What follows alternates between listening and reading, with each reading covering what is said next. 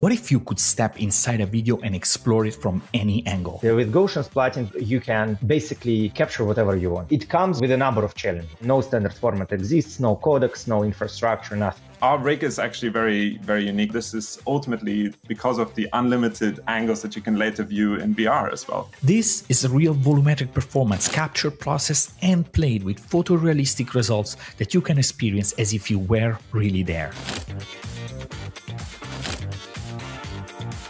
In today's episodes, we go deep with two of the pioneers shaping the future of immersive 4D media.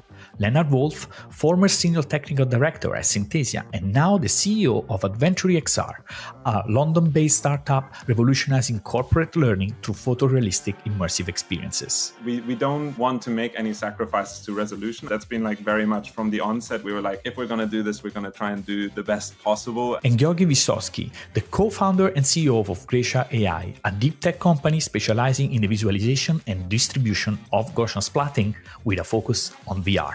They have joined forces to reveal the behind-the-scenes reality of building on the bleeding edge of volumetric capture and the future of immersive content. Processing also really dependent on the way the capturing is done. That's why I would never commit to a particular project without getting somehow involved into capturing right at the moment. We'll cover everything from the capture rigs and rendering pipelines. So we have 78 cameras within our rig and around just under 300 lights. We can capture up to 300 terabytes of data in a 30-minute capture session. To the real challenges of compression, streaming, and what comes next. For Gracia, XR devices remain the major focus at the moment. The file size of a volumetric video currently starts from 1.5 gigabytes per minute, which is really close to streaming, but it's still not there. So let's dive into the conversation and explore what happens when Gaussian splatting goes 4D.